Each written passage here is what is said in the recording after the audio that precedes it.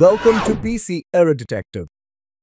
Today, we'll walk you through how to recover lost folder from desktop, step by step. Make sure to subscribe to our channel for more useful tech tutorials. Now, let's get started. Method 1. Restore deleted desktop files from the recycle bin. Step 1. On your desktop, right-click on the recycle bin icon and select Open to view its contents.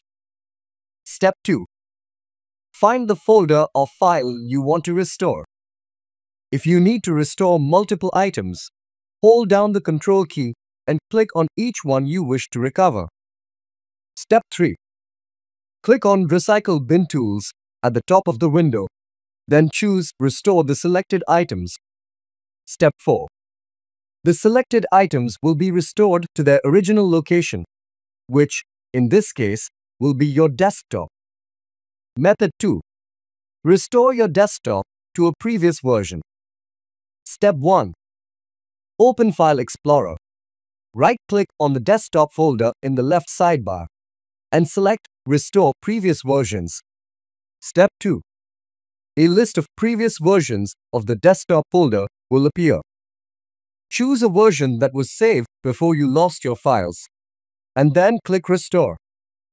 In this example, my desktop doesn't have any restore point, so I can't show you at the moment, but settings are the same.